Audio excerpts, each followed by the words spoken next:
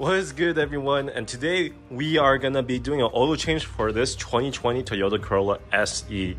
And if you guys can tell by the camera, yes, I got a new phone. Finally, I finally upgraded. It took me a while because I had to save up and everything like that and put money to the side for it. But either way, we're gonna go ahead and try to do an oil change for this car. So this is actually my first time working on a Corolla. It's very unique or stressful in the sense. So this engine requires a 016 type of oil, and it was stupidly hard to find one. So I decided to go with a 020. I had to do some research to see if it's actually okay. But before the dealership, my last oil change with the dealership, they put 520 in it and made the engine feel very sluggish, and excelling on the freeway was very slow. So hopefully, other than 016, 020 would kind of help with it. And it's advanced fuel economy, but this one's like for hybrid vehicles. But this is literally the only one that I could find, so it's best bet. It's still okay either way. So let's get right into it. All right, the car is finally all jacked up, and just make sure you guys have your e-brake up. This is the e-brake. It's stupid, I know, but this seems a little sus. But we're gonna go ahead and loosen this engine cap right here so it could cool a little bit better, and it has better airflow when we drain it. I am so freaking annoyed. I haven't opened up this toolbox in like 3 or 4 months, and my main ratchet is missing, and I can't even find it in my toolbox. All right, so when you go underneath the car, you're gonna go to this portion of this section, and there's gonna be 4 screws that you have to unscrew in order to remove that freaking panel in order to getting access to the oil pan right here. Oil filter is right there, and then the drain plug is right there. So it's pretty simple to how to get to this. It's very, very easy.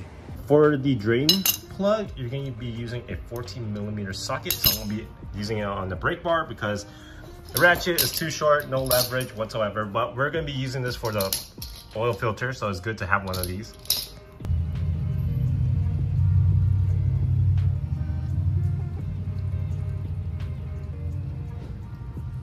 All right, the oil filter is out. We just got to put in a new one. Wow, that thing's hot. So yeah, everything looks good. I accidentally spilled some oil, but that's okay. But we're gonna put in the new oil filter, the new oil, and then we should be set. And then we're gonna reset the odometer. We're gonna reset the odometer, and I'm gonna show you guys how to do that.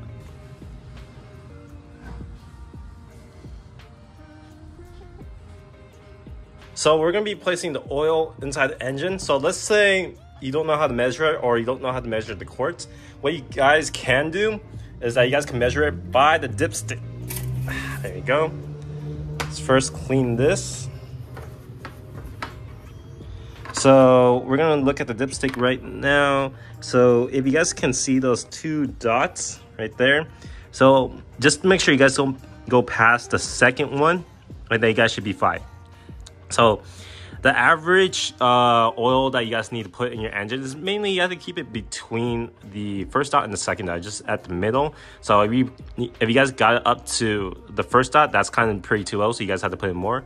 So, but if you guys get in the middle, it's good. If you guys get to the second one, that's okay. But I wouldn't recommend it. But it's just best to go a little bit to the middle or a little bit right there. So just keep it between those 2 dots. So how you guys gonna do it is just basically just fill, stop, check oil level, and then do it again. If it's too low, pour more. If it's too much, stop right there, and then just go ahead and just put this back in, and you guys should be fine. So if it's just a little bit over, you guys should be fine. Alrighty, so that is a perfect level of oil, and you can go ahead and then just put the dipstick back. I'm trying to do it in one hand right now. There you go. And there you go. Just to the side. Put this on the ground actually. Put this aside, I don't want to spill it. Just in case I need to top off. There you go. So normally this engine takes 4.4 quarts. I only put 4 based on the level of the dipstick. So, and that, let's go ahead and turn on the car, check if there's any oil leaks underneath from the oil filter or the drain plug.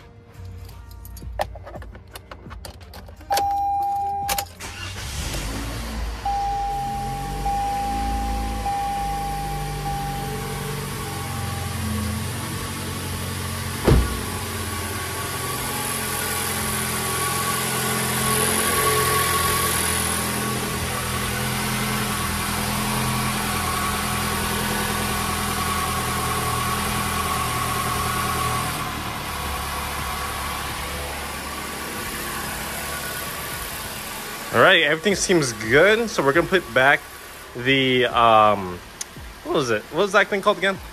The undercarriage cover, and then we're just gonna put the car down, reset the odometer, and then just go for a test drive. Let's reset the maintenance light that's popping up. So we're gonna press this.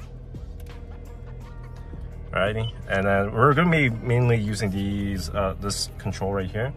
So I'm gonna move my phone right here so you guys can see. So you're gonna move to the right, go to the settings, go to vehicle settings. Well, actually you have to hold it. And then go to select maintenance and press yes. And the reset is complete. And that's pretty much it. And then press back.